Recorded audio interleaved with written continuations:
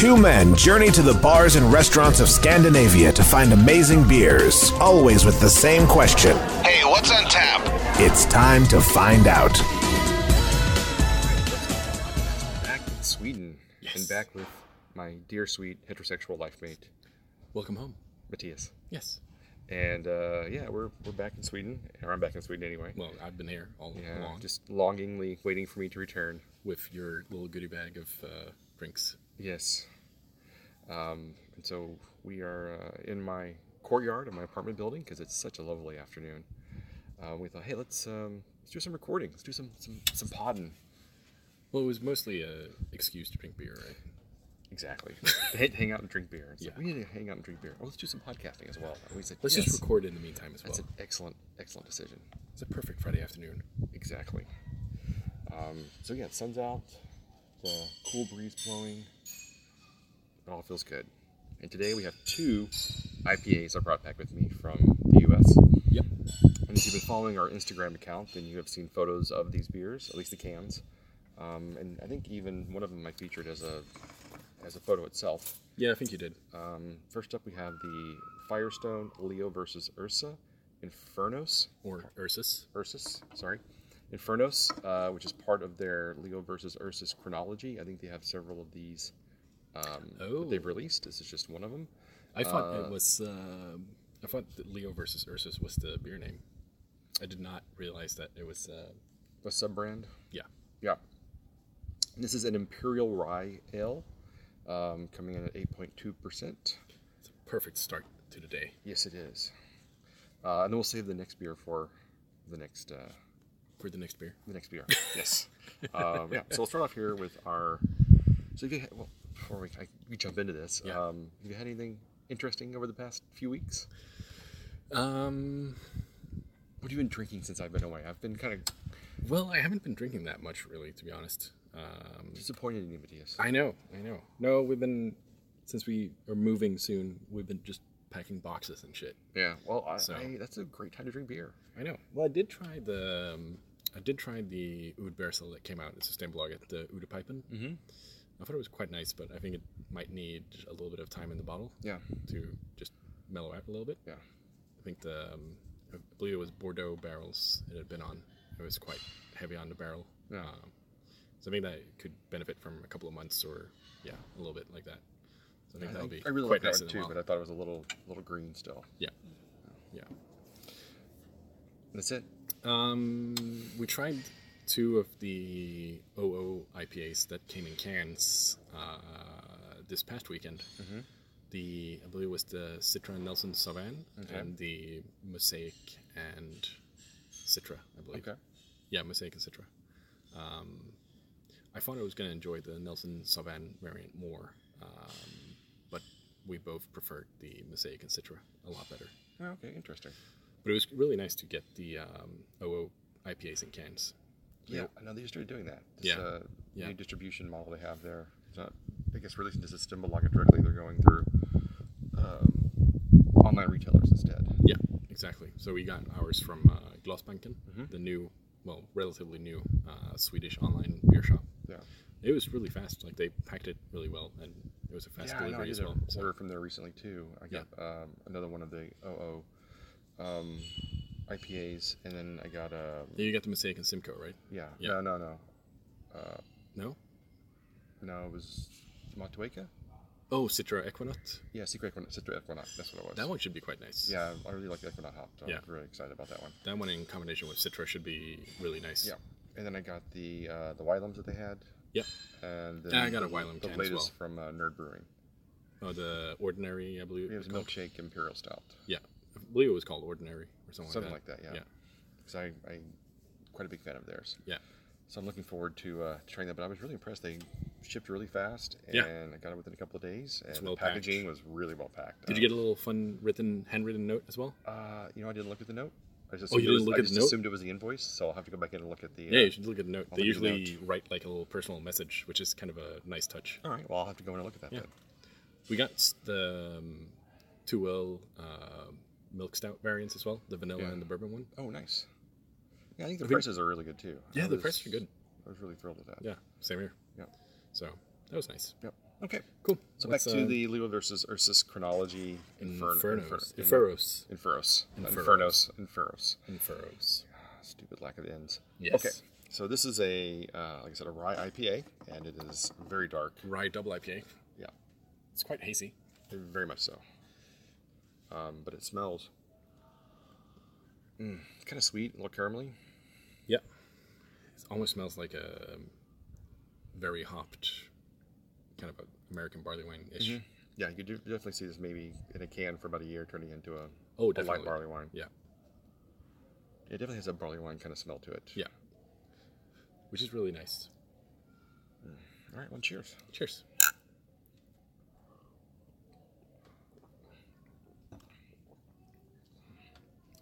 So I got this in a 4-pack can. It's really easy to drink for 8.2%. Yeah, I got this in a 4-pack can, and it was really hard not to drink all 4. Yeah. So I really had to resist not to drink the 4th one.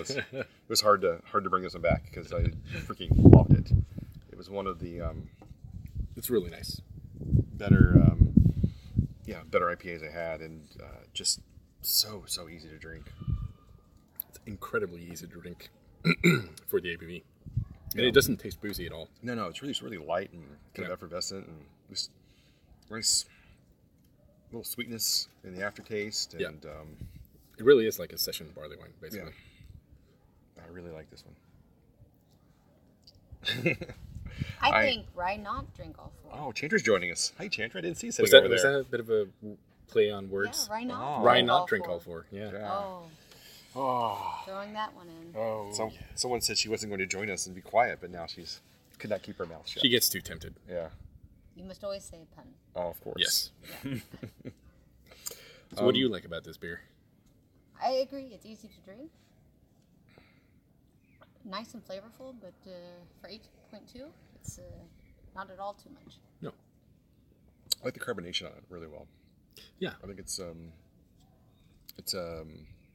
very effervescent and kind of light in the mouth. It doesn't sit real heavy like you maybe think it would. No. And it you're just really really feeding off this. I got so many words. Yeah, you're it's like you never Rye can invite you.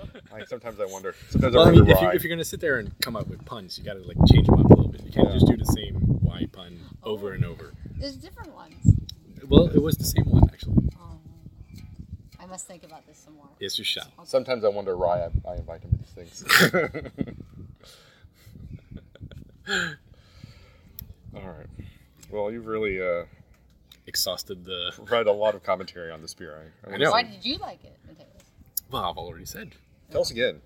Oh, tell you again? For those of us that weren't listening the first time. No. Well, that's your problem, not mine. You can go back and listen to this episode when it airs. Exactly. No, but it's like I said, it's a session barley wine-ish. Easy to drink for the ABV. It's got a nice, well, as we've already touched, nice caramelly touch to it. Hops don't come forward that much, and it's not too bitter either. I don't know. I think I would have liked a slightly more bitterness to it. To sort of offset that caramel? Or? Yeah, a little bit. Yeah. A little bit. I think it's just bitter enough. I like the balance between the two because it does have a, like when it rests, it doesn't rest sweet. It rests a little bit in the bitter on the back of the palate. Yeah, I guess you're right. So it doesn't just, it's not just like a... It doesn't overpower the... Yeah. It's not a good just balance right between there. the sweet... Yeah, exactly. It's a good balance between right? the sweetness and the caramelly. And, Yeah, I got you. bitterness. Another right pun. Oh, there you go. Good job. Like, score! Now just find a third one. Okay. How to keep Chantra quiet. Yeah. Tell her to think of a third part. Okay, so what would you give this one? I'm probably going to go with a 4. I think we've had this 4 times now, and every time I've had it, I like it a little bit more. So I think I'm going to go, I think a 4.25. Yep. It's really, really enjoyable, and I wish I had more. Well, I mean, that's the thing, right? Because we're almost out already of a full glass. Yes. And I could still drink more of this. Oh, yeah. What do you give it, Chantra? A 4. Yeah. I like it. Excellent. It's Nice. also really nice to have it outside. Yeah. Yeah. Feels very summery. Summery. It does, yeah. Okay, so next up we have the Collective Brewing Project out of Fort Worth, Texas. I've Part never of heard of their this brewery before. Brett series. And they do a whole series of Brett IPAs and Brett-based beers. Which is one of my favorite styles. And this is a... Brett, your bottom dollar is your favorite style. God. That kind of hurt me a little bit. Yeah. That was a really good pun. Just totally unexpected. It's a 6.5% ABV Funkhouse IPA called Brett Smashy. And I really like their logo design. It's very cartoony, comic bookish. It's like Marvel superhero comics. Yeah, they definitely do the silk screen type of print on here. And this will be the, I think, third beer I've had from them. Okay. And I really enjoyed the first two, so I have very, very high hopes for this. What were the first two you had? One was a farmhouse ale that was kind of a lower ABV, like a 4.2. There was a chicken on the outside of it. And then the other one, I think, was another Brett IPA, but I can't remember off the top of my head. Marcus sent me a box, and I think there were two of them in there. Nice. So it's a smash IPA as well. So it's a single malt, single hop, and then just added the Brettanomyces. It's a totally unique Texas Funkhouse IPA, according to the label. It smells absolutely amazing. Yeah. It's got all of the smell I want from a farmhouse IPA. Because it's got kind of the tropical fruity Brett in it, which is just a really nice addition to the hops. Yeah, it really smells like a farmhouse ale. Yeah. It's just kind of tart in the nose, citrusy, with that breadiness to it. It reminds me a lot of the first Brett IPA I did, the Hop Funk. Yeah. And the color is kind of golden. It's very cloudy. It's a golden hazy. Yeah. Yeah. It's almost like orange juice color. Yeah, kind of. Right. Carbonation was quite heavy on this as well. Oh yeah, mine's still Really poured had this a while ago, and it's still a ring of foam across the top. Yeah. And when you agitate yours, it just easily pops right agitated. up. Yeah. Just like Chantra, easily agitated. Yeah. Cheers.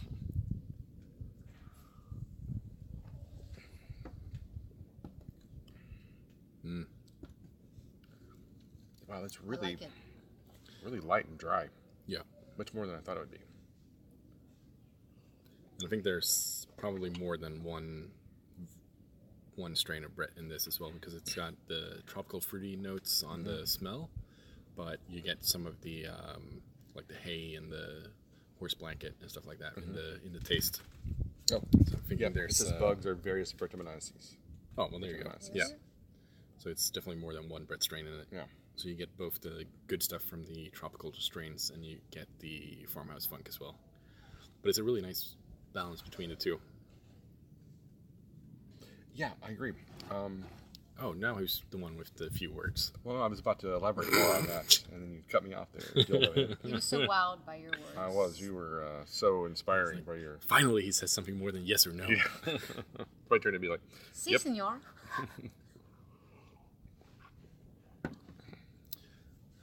So Yeah, did you bring more bottles of this?